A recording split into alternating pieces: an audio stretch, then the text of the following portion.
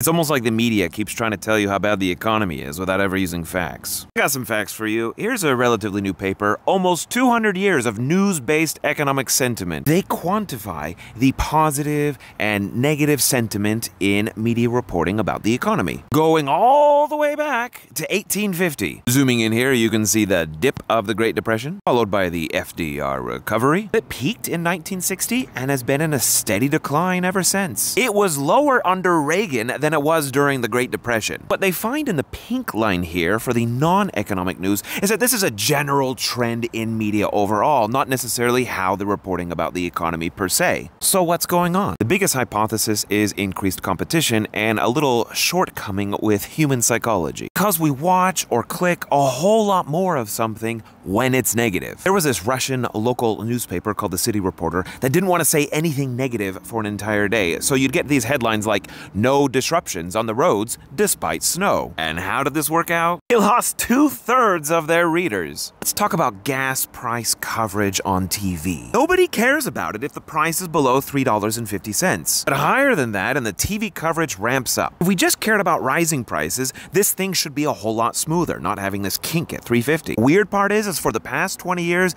it's always been at the nominal $3.50 price. This is 2017 to 2023, then the 5 years before, and then 2004 to 2007, you can see the kink always happens around $3.50. But because of inflation, $3.50 in 2007 is worth $4.95 today. Which means if we would have had the same media environment today as we had back in 2007, there wouldn't have been an uptick in gas price stories until the price hit $4.95. That would have been about 1 month's worth of a negative gas price story rather than nearly a year. And hey, maybe they run a lot of stories about gas prices coming down. Except no, consistently for 20 years, 70% of gas price stories have been negative. So the lesson, my friends, is that headlines are not reality. You need high quality data and a representative sample if you really want to know what's happening in the world around us.